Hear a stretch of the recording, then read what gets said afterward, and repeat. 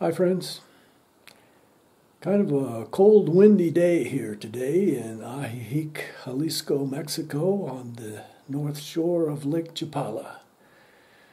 And I'm getting tired of hanging around the house. I've got cabin fever.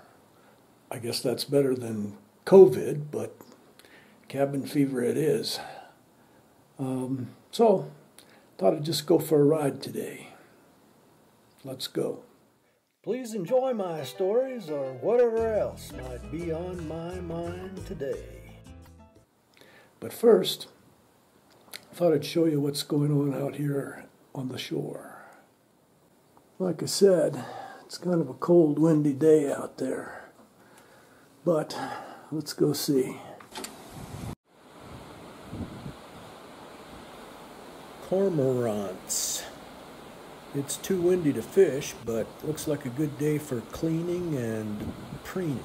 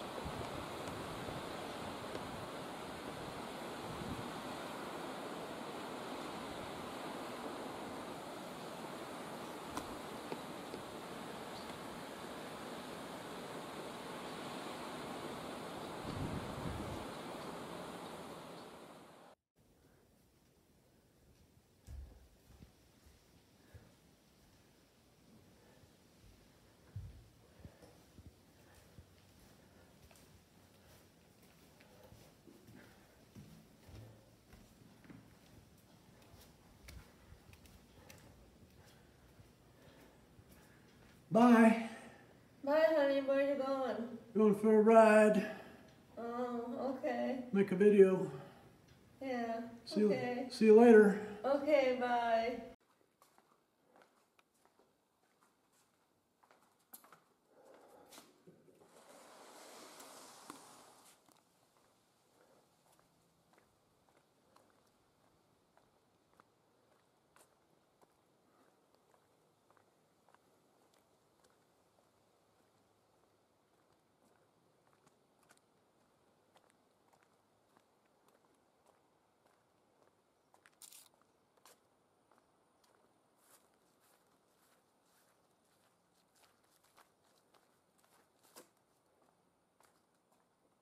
Should we go on that today? No, the camera shakes too much. Better go on this.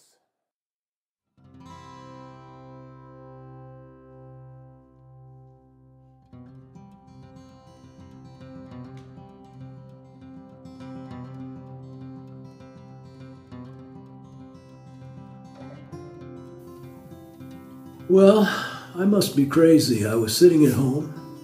Very nice breeze coming off of the lake. I know I characterized it as windy and cold, but cold here is 70. Sitting there at home, very pleasant place to be, having cabin fever, which got me out into this traffic. Well, you know, I said something about traffic here a couple of videos ago, and somebody from California gave me a bad time, like, oh, you think that's traffic? Well, I've lived in California. I know about traffic, but I don't live in California anymore. I live in this little town on the north shore of Lake Chapala called Ajijic, population about 8,000. And yeah, we call this traffic.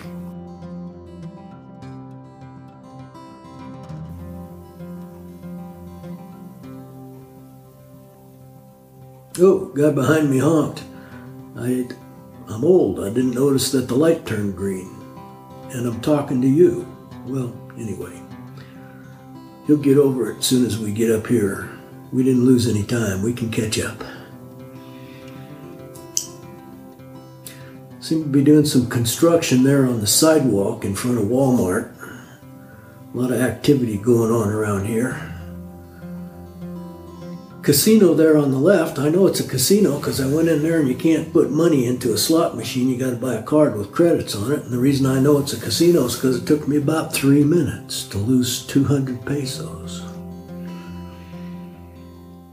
Construction of a new residential place with businesses down below there. Traffic. Yeah, we were talking about traffic. Back in April, when everything was shut down, the few times I went out without this traffic reminded me of 15, 20 years ago when we didn't have this kind of traffic all the time. The problem with traffic here going through Ajijic and La Floresta is that there's only one road from east to west, and it's the Carretera. This is the main highway here. You can drop down into a street that's a cobblestone street, but they're one way and narrow, and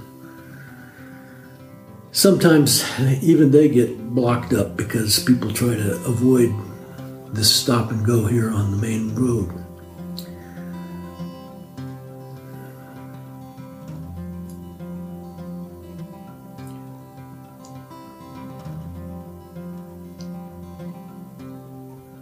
Most people are wearing their masks. I see a guy over there not wearing his mask with his cowboy hat and his boots. Oh no, I apologize. He was wearing a mask. It happened to be the same color as the rest of his face. And he wasn't wearing boots. He was wearing tennis shoes. I should apologize to him for that. There's an OXXO down here. You can pay your phone bills and your electric bill at an OXXO. OXXO is a convenience store like 7-Eleven, Plaid Pantry if you're from the Pacific Northwest. OXXO. I asked a Mexican friend when I was first down here how you pronounce that. OXXO. And he said, well, we usually just say 7-Eleven. Panino's restaurant there, I claim, and I have experienced, the best service anywhere in a restaurant I've ever been. I'm going to pull into the OXXO down here and pay my electric bill.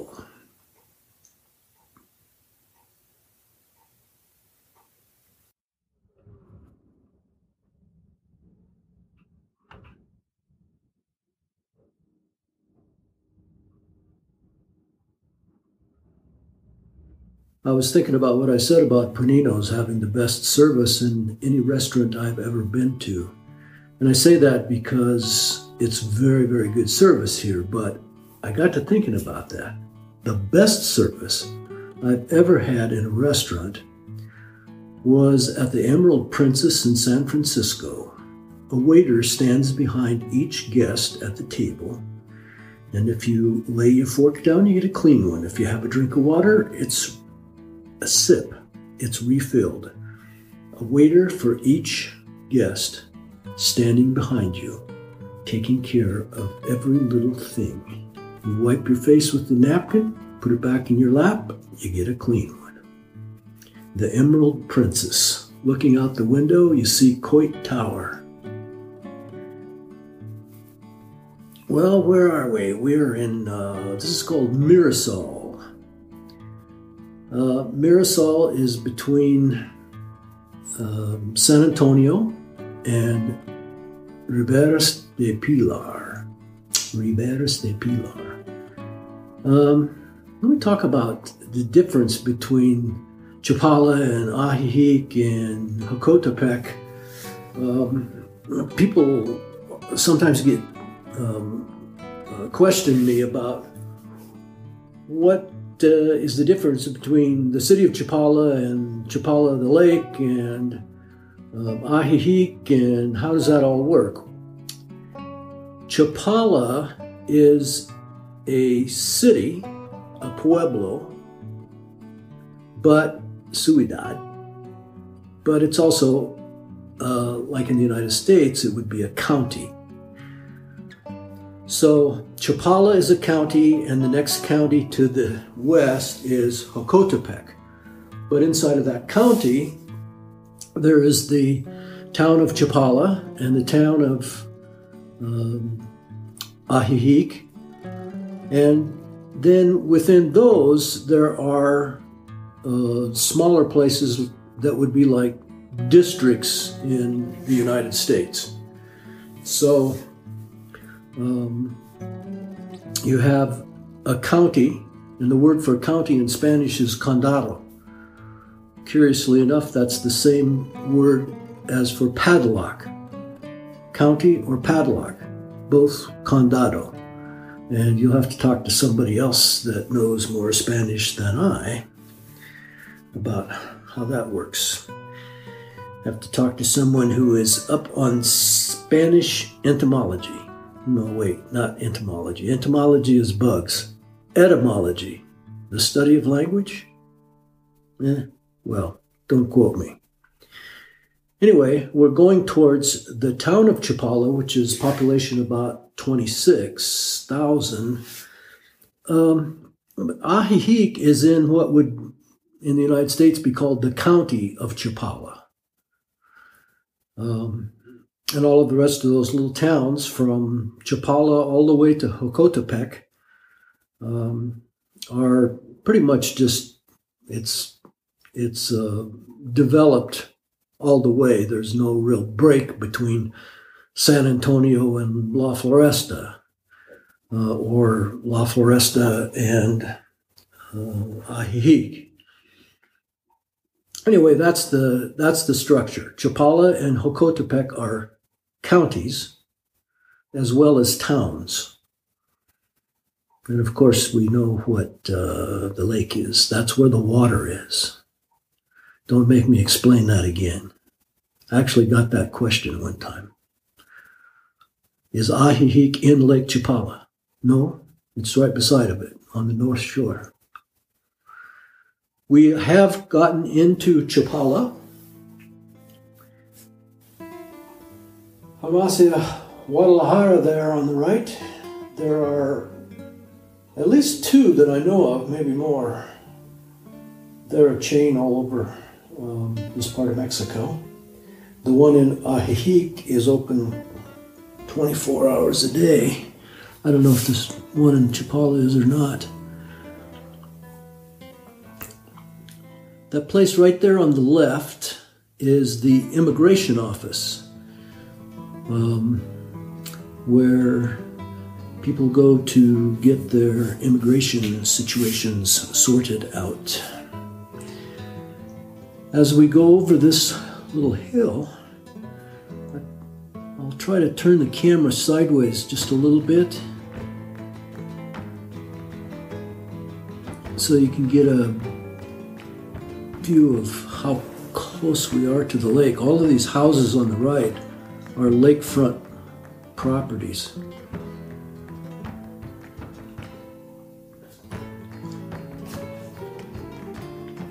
Right here, I'm going to turn it over there. See, we're right by the water.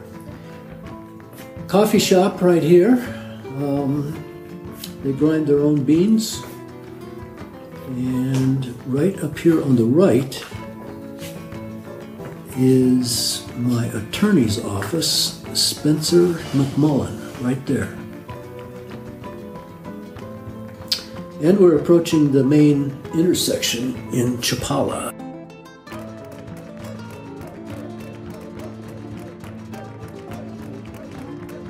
Somebody asked me about Santander banks the other day. There's one right there on the right, the red building. Oh, the motorcycle cop directing traffic right here. He's the guy that stopped me a few years ago. I'll tell you that story in a minute. Right here, the red building on the right is the Municipal Palace, City Hall of Chapala. And when I first came down here, that was called the Hotel Lido. It was for sale for $800,000. And I thought it would be really cool to own a hotel. So when I went back to Oregon, I talked to some people who had money, because I didn't. And we were going to buy it. And we got real close to making an offer and found out that the city of Chapala had taken it to make it City Hall instead of the old Hotel Lido. 26-room hotel, and its claim to fame historically was that during the War of Independence, Pancho Villa had stayed there. I don't think for a long time, maybe just overnight, but that was its claim to fame. That motorcycle cop back there, this is about, I don't know, maybe 9-10 years ago. My neighbor got sick, and he had been seeing a doctor over here in Chapala, so I was taking him to the doctor. And that cop was right in that intersection, directing traffic, and I kind of went through after he was done wanting me to, and he blew his whistle, and I stopped, and he come running over, and while he was coming to the van, I told my neighbor, who wasn't sick enough to throw up, but I told him, hey, grab that bag, and when the cop's talking to me, throw up. So he did, and the cop came to the window and was giving me a bad time. And I said, I'm taking my friend to the doctor. And just as I said that, my friend went a couple of times really big in the bag. And the cop said, go, go, go, go. So if you get stopped by a motorcycle cop who's directing traffic, you might keep that in mind. I should caution you that it only works one time for each intersection or each motorcycle cop, though. You might, I should make a video about different directions that cops give you when they're directing traffic. And some of them are a little different than what we, being from the United States, would intuitively understand them to mean. There are actually some questions on the Mexican driver's license exam about this. I got in trouble once, not a lot of trouble, just some fun trouble, up in Guadalajara on the Periferico. That's like a freeway that goes all the way around the big city. It's like, in Dallas they call it the Beltline. Anyway, I'm on the Periferico, and I got off, but it wasn't the exit I thought it was, so I just went on the lateral. That's the little road alongside the freeway, until I could get back on. And as I got back on, there was an officer there with his car, two guys, two officers, talking to another car. And as I went past, he did this motion like putting his hands down towards the ground. And I thought he meant slow down. Well, I'm on what in California we call a speed ramp, that you speed up to merge your speed along with the traffic you're merging with on the freeway. So it didn't compute to me. He's telling me to slow down. I'm speeding up and looking behind to merge with the traffic. Well, turns out that he jumped in his car and chased me, pulled me over. And turns out he didn't mean slow down, he meant stop. And that, as a matter of fact, is a question on the Mexican driver's license test, what that gesture means. That story got a little more interesting. I didn't speak much Spanish, but there was a guy with me who spoke a little, and the cop kept explaining to us that we had disrespected him was the problem. I had my driver's license, put it in his shirt pocket, and told us to follow him. So we got back on the freeway and followed a couple of kilometers, got off driving through a barrio, a very not nice neighborhood, and starting to get a little worried about, okay, this is where we get taken out of the car and he takes the car or worse. But having been in Mexico now for nearly 20 years, I wouldn't think that today, but I did at that time, being inexperienced in all of this. He never stopped. We got back on the freeway and went back towards where he had originally seen me. And we're on the other side of the freeway now, going the other direction, and we pull off, and his fellow officer, who hadn't jumped in the car and chased me, came out of the bushes with the ticket book. And it finally dawned on me that the reason we're having a problem here is because the guy that chased me down didn't have the ticket book to threaten me with. It was like he didn't have his visual aid to do this. Anyway, we paid him a couple hundred pesos, and that was the end of that story. I want to stress that this was many, many years ago, and we don't pay mordidas anymore. It's frowned on. That doesn't mean it isn't occasionally asked for, but certainly around here, around Ajijic and Chapala, they highly discourage doing that anymore. So if you get stopped by an officer here, if you got a ticket, you probably deserve it. And if there's anything other than wanting to give you a ticket or a warning, just ask for the ticket. That's my experienced advice. We're at the north end of the main street through Chapala, and right over here on the left is where they have the Tianguis in Chapala, the street market, every Monday.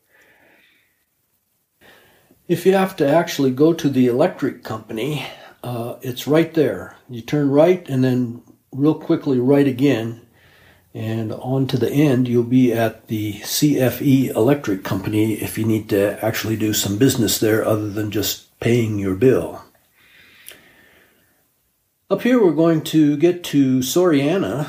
I talked about Soriana in my last video when I compared prices between it and Walmart from the Guadalajara Reporter.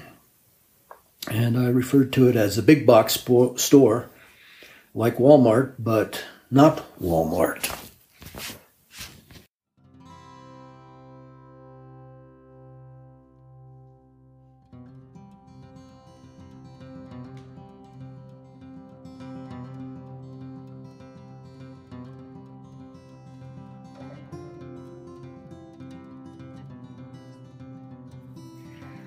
We're north of Chapala on the Libramento, which is a bypass coming south from Guadalajara. You get on a bypass, a shortcut that takes you to Walmart in La Floresta, Ajijic, without going through Chapala and then along the lake. I just saw a sign back there for Tobalandia. Tobalandia is a water park with lots of big water slides and lots of swimming pools. It's across the street from Walmart, and on the grounds of Tobalandia they have a couple of other things off and on. One of them is the International Chili Cook-Off in February or March, and another one is when the circus comes to town. That's where it sets up because they have lots of room in their huge big parking lot at Tobalandia. This is a technological college here on the left, closed. I don't think they're having classes because of the COVID. Coming up on the left here is the fire station. We don't have a lot of fires here because concrete, steel, and bricks and plaster don't burn very well. Occasionally there's a house fire. We have some brush fires. In the month of May, when it's hot and dry, we sometimes get fires going up on the mountains, and there's no way for them to get up there and do anything about it, so they just burn. At night, you can see the fires burning up there, and they just burn till they get to the top of the hill, and they can't do much about it. We've made a circle from Walmart, which is straight ahead, about half a block, to Chapala, and north of Chapala, back on the Libramento to here. Centro Magno on the left, kind of a shopping center, food court in there, movie space, 6 screens. One of them is 3D. Costs $2-3 to go to the movies here. Lots cheaper than the United States, and so is the popcorn, a lot cheaper. As we get to the intersection up here at Walmart, we're going to turn right and go back into Ajijic. I'm now west of Ajijic, and I'm going to pull into the gas station here and get some gasoline.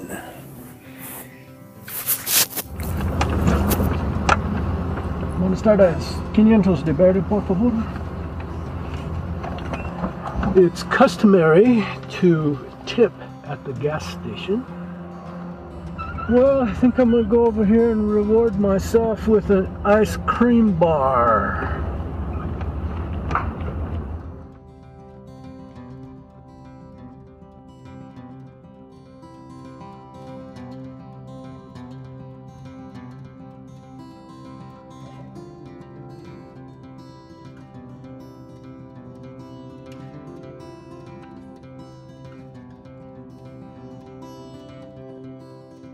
We're going east back towards Ajijic. There's the smokehouse restaurant right there on the right. Best brisket on the north shore of Lake Chapala. I'm going to stop here at the French bakery. The French bakery, I think it's run by some people who are actually from France. They were here and opened up the bakery, and then they were gone for several months because they had some immigration problems, and then they came back and got the bakery going again. Anyway, this is one of me and Lynn's addictions, the French bakery. I decided, since I have some pastries, that I need to stop and get a half a gallon of milk, just to make sure we have enough. This is the little store called La Huerta, which I think that means the orchard. So maybe it used to be an orchard, but right now it's a little grocery store. Home again with 2 huge pastries filled with almond cream. 78 pesos total, which would be about $3. $1.50, $1.60 a piece.